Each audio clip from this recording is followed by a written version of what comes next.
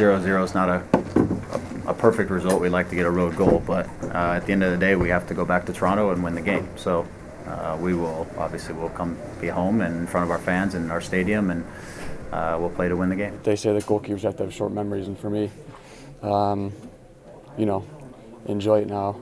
It's a good result for us on the road, but everything that happens in this game is null and void if we don't go take care of business at home. So we'll focus on it for the next couple of days. We'll go and look at some things we did right and did wrong, and back to the drawing board. We needed to leave here with the opportunity to finish things off at BMO next week, and we did that. I thought in the first half we played pretty well. Obviously lacking a little bit of danger, but I thought we came here and controlled things and handled things in a good way.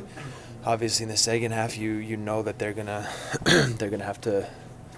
want to try to give it a good push. They did that. Greg, did you think there would be more on the counterattack for you?